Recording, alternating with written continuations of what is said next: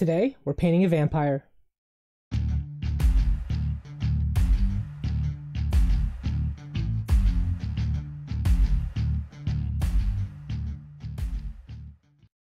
Hi guys, Jonathan from Two Raven Studios. Welcome! I do painting videos, model reviews, and general gaming content. If that's something that interests you, make sure you're subscribed so you don't miss out. Today's going to be a follow-up to last week when we painted a bunch of skeletons schemed after the Cursed City artwork. We used something really quick and easy to get them done really fast. Today what we're going to do is pump it up to the next level a little bit and spend a little bit more time on a miniature using those same techniques that we did last time. So I'm not going to go over in detail why I'm painting the way I'm painting, that whole cool versus warm contrast that I have going on. You can check out the video. I'll leave the link up here, whatever side it's on, so you can check that out. But what we're going to do today is paint Radukar, the wolf, the big bad of Cursed City, and we're going to spend a little bit more time on him because he is the big bad of this game, and apply the things we did last time just with a little bit more detail. So let's hop right in the painting and check it out. We have the mini primed with Viejo Gray Surface Primer, and now we're going in with a mix of Black Templar and some Talisar Blue contrast paint in the airbrush, and we're shading everything down. We're pretty much going to hit all the different parts of the mini. Since we're using contrast paint, we actually can control how dark it is because we can put several layers to darken things up. So we want to make the pelt kind of like a medium gray, while the things that are going to be metal are going to be even darker than that, and the boots as well. So you can kind of see on the sword, we're leaving certain spots because we're already creating the feel of metal with some highlights in areas and shadows in other areas. You can kind of see I left that bright spot in the middle of the sword. You just want to move around, take your time. This is setting the stage for all the shadows and highlights.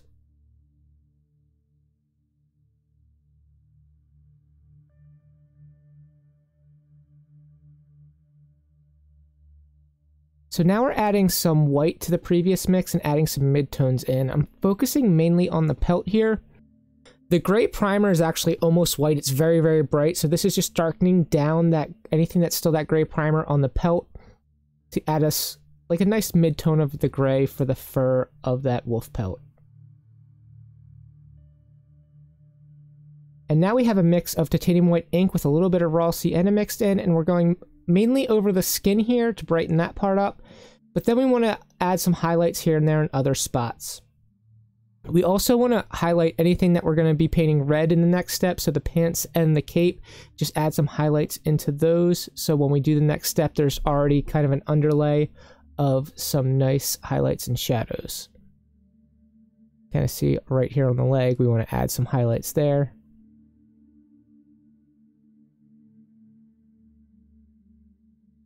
Now we're going to use Blood Angel's red contrast paint on the pants and the cape, just anything we want to be red, as the camera focuses in on my airbrush. You can kind of see what I'm doing. We're just going over the areas. They've already been pre-shaded a little bit, so we should have some shadows and highlights just by putting a thin layer of this over top.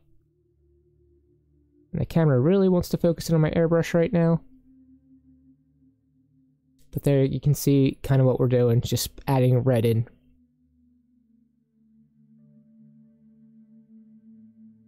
And we just want to add a little bit more shading to that red, so we're mixing a little bit of Black Templar in with the previous mix, and just adding a little bit more shadows in than we had before.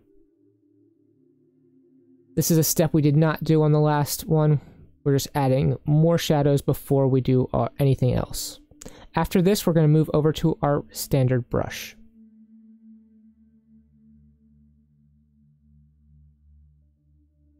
So now with Black Templar contrast paint, I'm going to paint in anything that's kind of like the little metal bits. So we just want to darken those down. So the belt buckle, the knife parts on the belt, all the little detail of the little symbols and everything on the belt and on the one cuff. We just want to darken those down a little bit with Black Templar. Just take your time with this. I have some water on my palette too, so I can mix in and give myself, you know, different little shades. If I want something a little bit not quite as dark, I can mix the water in. But we just really want to separate all the different parts out here because everything, since we're doing this black and white scheme, everything is gray, so we want some things darker. The things that we really want dark at this point are going to be, like I said, the metal bits.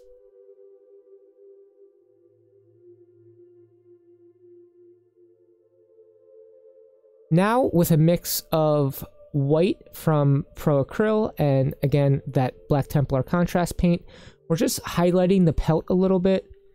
Again, we're trying to create different areas of different shades here because since everything's gray, we want to have differentiation between all these different parts.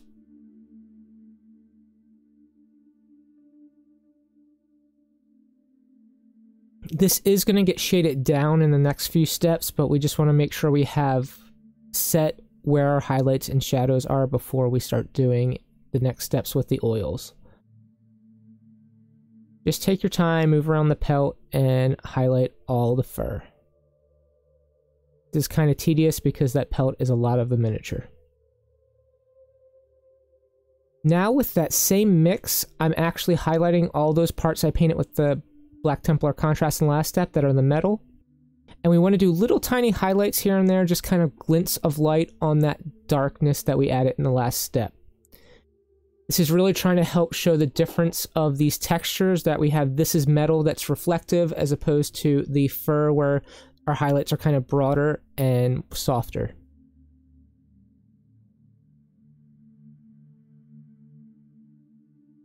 Now we're going to move in with the oil paints. We have a mix of ivory black and a little bit of Windsor blue.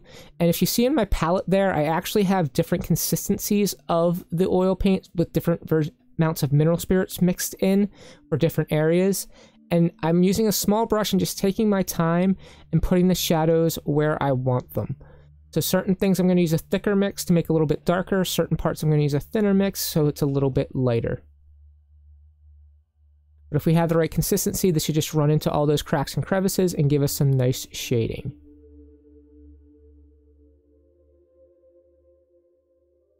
And then after letting it dry for a little bit, we're just going to go in with a makeup sponge and in a downward wiping motion, just add some highlights back in and clean off some of the oil paint off the highest surfaces. I actually probably waited a little bit too long here for it to dry, but it's okay. We can fix anything with a little bit of mineral spirits or with the acrylic paint in the next step. So now we're going to start in with the red parts. I'm using Bold Pyro Red from Pro Acryl. You can use any bright red you want here.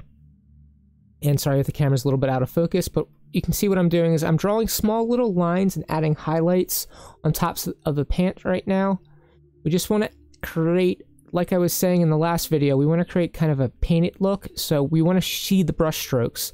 So we're actually drawing little lines here and there to kind of give us that feel of a painting on the miniature. You can kind of use thin paint and do several coats here to brighten up the area. And we want to do the same thing on the cloak on the back, just highlight those raised parts. We don't want smooth blending because it's going to ruin the effect we're going for. We just want to create a nice look of painted highlights. Now we're going to further those highlights by mixing a little bit of pale pink in with the red color. And again, draw little lines on the inside of what we did in the last step. So the last step, we created the broad stroke highlights. Now we're creating finer highlights inside of those previous highlights.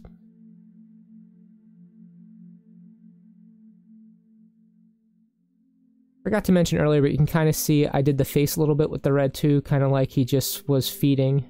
And he doesn't look like he'd be a clean eater. He's a bit of a messy eater. I mean, he is called the wolf.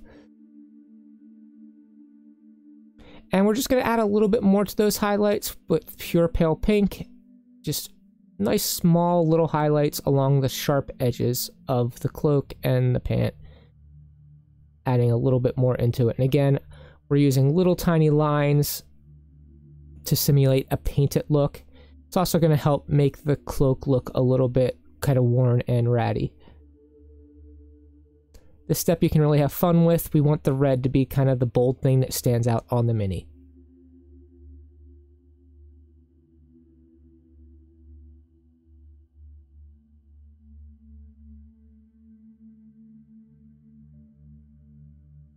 Now we're going to go in with a mix of Black Templar and white paint, and we're going to do highlights here and there. We're going to start on the black parts.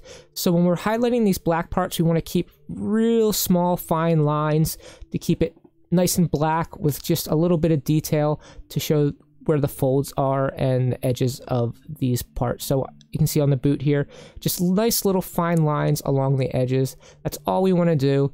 Keep most of it black. Since all of this is gray, we want to make sure we distinguish between these different parts, and the size of the highlights is one thing that's going to help us do that.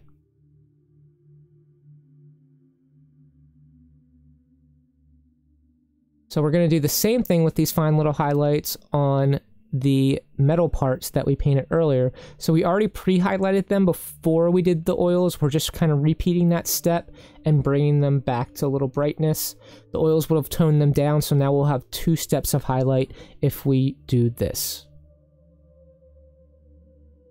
Again, don't overdo these highlights. It's important that we keep these steps a little bit different, so we want different stages. You can kind of see how the different parts look different now because we have different levels of highlights on them. Using pretty much that same mix now, we're going to go back over the pelt, but now we're going to use broader highlights so these parts look a little bit grayer and lighter. And again, we're going to distinguish between these different parts. And the way we're going to highlight is different. So instead of those sharp lines, we're going to kind of create broad strokes. And something similar to what we did on the red, we can add little lines across to kind of create some texture. So even these parts that don't have the fur on them, like the paw, we can create a little bit of fur texture on them. With everything being the same color, we want to create different textures here to create more contrast. So we have the warm-cool contrast going, and we want a little bit of texture contrast going as well.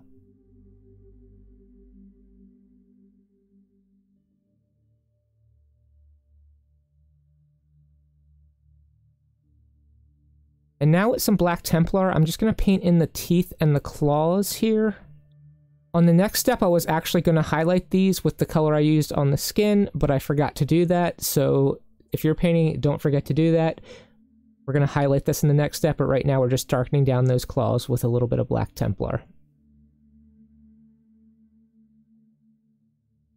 And for a final step here, we are mixing some bold white with raw sienna ink and just highlighting the skin now.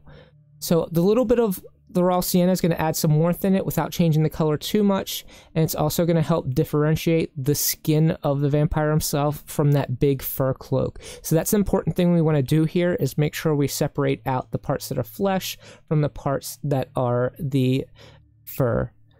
Because the fur is a lot of this miniature, we really need to make things stand out.